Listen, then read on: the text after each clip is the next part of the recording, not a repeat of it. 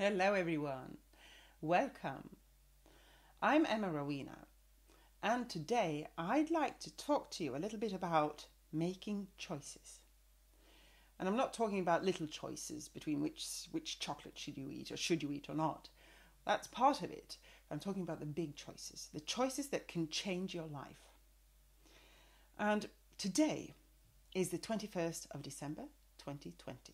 It's a day that the astrologers have been waiting for and talking about for quite some time now. It's a very, very exciting day. It's the shift, guys.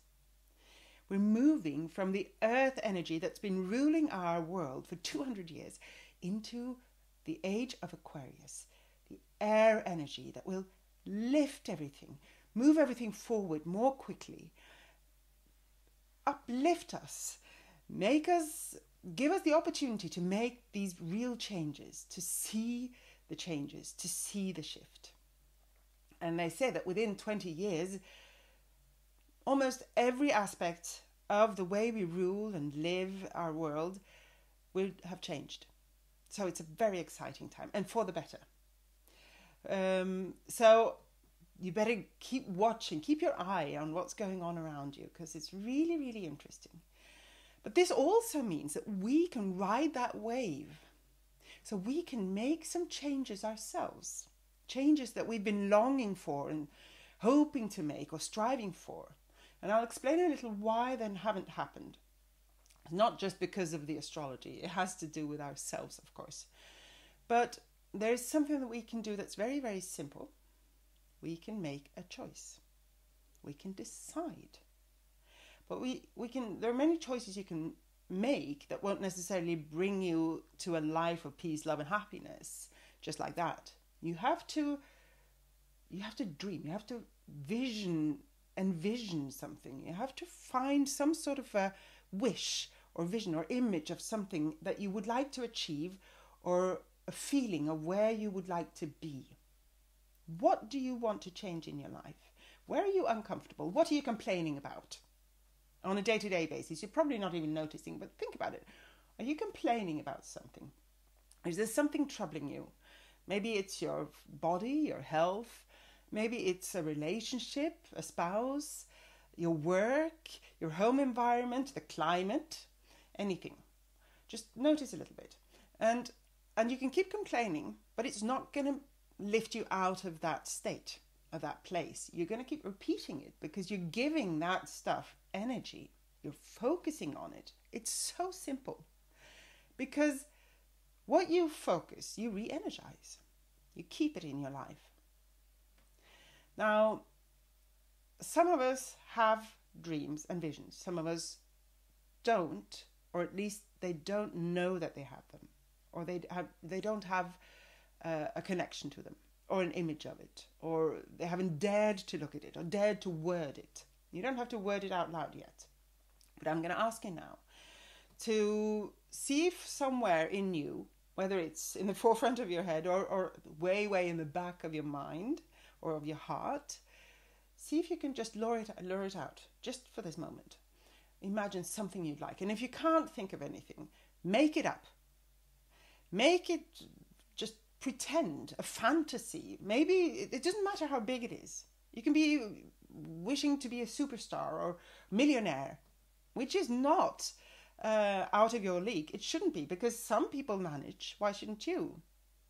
But we've been programmed to think that, well, it's not for me sometimes, and we have all these self-doubts. We've been told not to strive for too much. It's unfair for you to have more money when others don't. There are lots of, this is the money bit, but there are all kinds of excuses that we have, but they're usually governed by two entities, two energies. I call them Mr. Fear and Mr. Mind. And these two energies, they love each other. They nourish each other. The mind gives Mr. Fear lots and lots of energy to feed off. And the fear gets Mr. Mind going and spinning. And so they're in this circle of nourishing each other and carrying you along with them. So you have no control in the end. You're letting these originally supporters, because both the fear and the mind are tools for you. They're supposed to help you and support you in your life. If you have a real danger, the fear will make your body act in a way that it can run faster, for instance, if you meet a lion. It's a whole physiology going on there. But the point here is, and the mind is actually your soul's tool. Even Einstein acknowledged this. But it's become, Mr. Mind and Mr. Fear they've taken the steering wheel of your life. Usually, most of us, unless you managed to deal with it and found inner peace. But this is one of the things I'd like to show you now, is that you can do that. You can take charge. And it doesn't have to be so hard. And I'm going to give you some images, because images are the language of your soul and your subconscious. And I use it all the time, as I mentioned before, in my readings and healings, because it's so powerful and it reaches way, way beyond your mind into the core of your essence, so that your intuition and your soul and your subconscious starts moving in that direction, starts releasing the old stuff and learning to move towards the new. When the images shift, your soul picks up on it and starts moving in that direction. Now, the image I'm going to give you, if you have this vision or this dream or this fantasy of yours, just put it out there somewhere. Imagine it in a fantasy castle, or in a beautiful field out there, or somewhere in a light, in a bubble. It doesn't matter.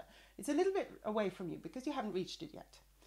Now, the more you focus on this, just notice the path towards this. Notice first that it's there, then notice that the more attention you give to it, see how you can start opening up that path. See how the sun starts shining on it. It becomes golden. There are hardly any shadows, and any shadows that are there, it's not overshadowing the sun, because the sun breaks through. There are some stumble blocks, but the sun shows you the way. And the more you focus on the vision or the dream, with your entire being, the more you will see every stepping stone on that path, because it's illuminated by your energy moving there. Now that's the dream. But you're not there yet, are you?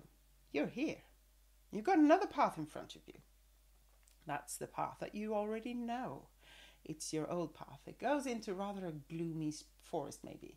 There's some old trees there, all your old stories, old programmings, old regulations, rules, can, cannot, have to, must, fears. Mr. Fear and Mr. Mind, they love this forest, and they guide you through it because they know all the fears in there. They know how to maneuver through them.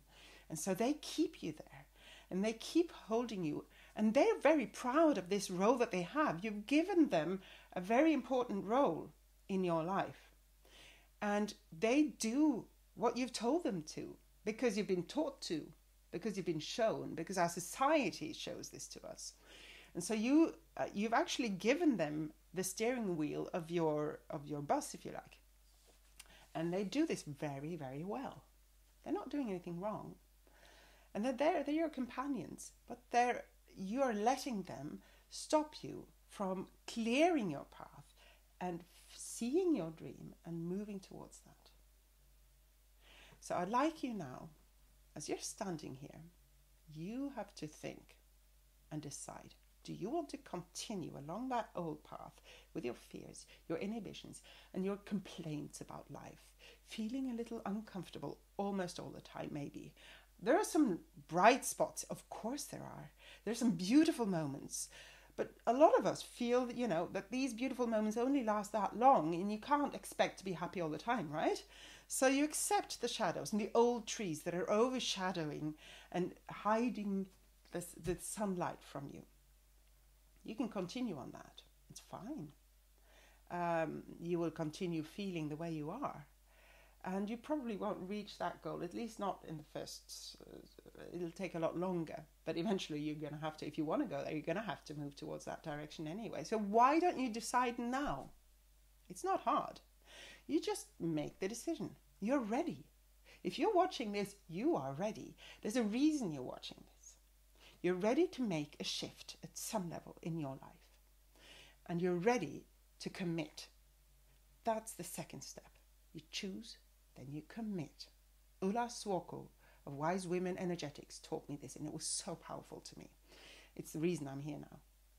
And, or one of the reasons, but it's been a long process, but she really showed me this very, very clearly. You choose, you commit to the choice. You decide who you want to be, where you want to be, what you want your life to be.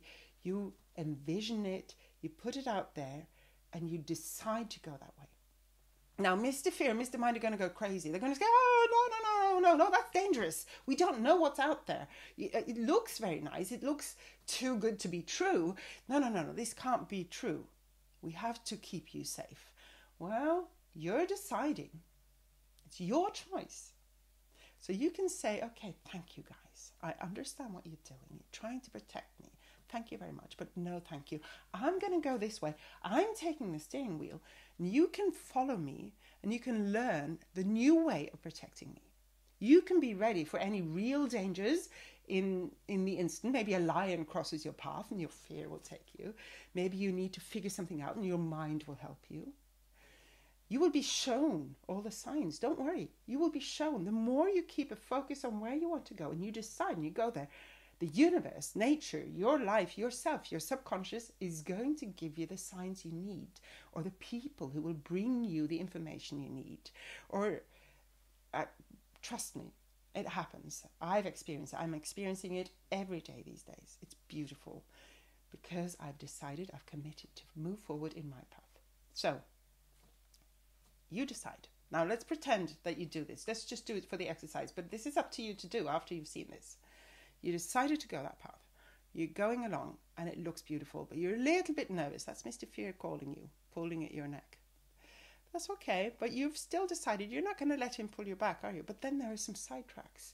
Oh, and it's a little bit overwhelming. You feel the power of your mind, Mr. Mind and Mr. Fear talking to you and telling you that you're not really worthy of this. It's only for the privileged, this. And do you really think you can do that? What are you thinking? And you start layering off onto one of the side paths that bring you back into the old path. It's fine. It doesn't matter.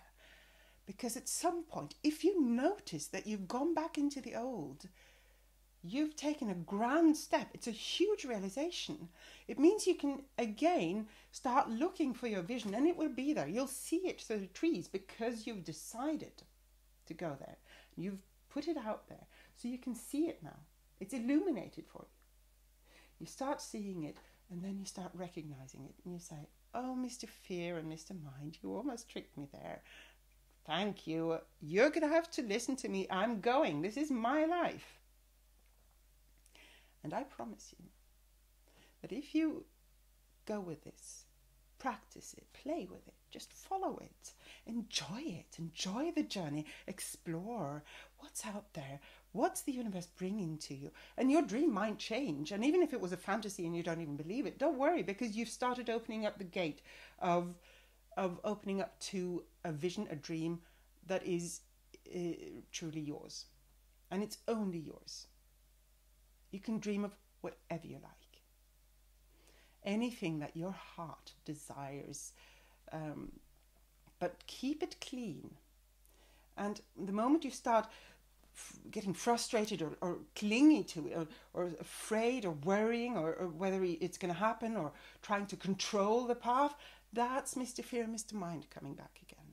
Just notice that anytime, any tension that comes to you, or if you start feeling nervous, it's the old patterns. It's nothing dangerous. Just keep a little eye on yourself. Be vigilant, be observant. And you will very slowly in the beginning, but the more you persist, the more you commit to this, the quicker the movement towards your goal will start moving. And I promise you, it will be a beautiful journey. This was my invitation to you to follow the wave of the energy of this world that's moving into this light air of Aquarius energy. And follow your heart and decide for yourself. It's a beautiful act of love for yourself. for your life. And then it becomes an act of love for everybody that you care for, because they will see your new light and they will benefit from this love that you exude in yourself once you make that decision to commit to your dream and your vision. That was it, guys. Have a beautiful winter solstice, eclipse, shift, follow the wave, and I'll see you next time. Many blessings and lots of love to you. Take care.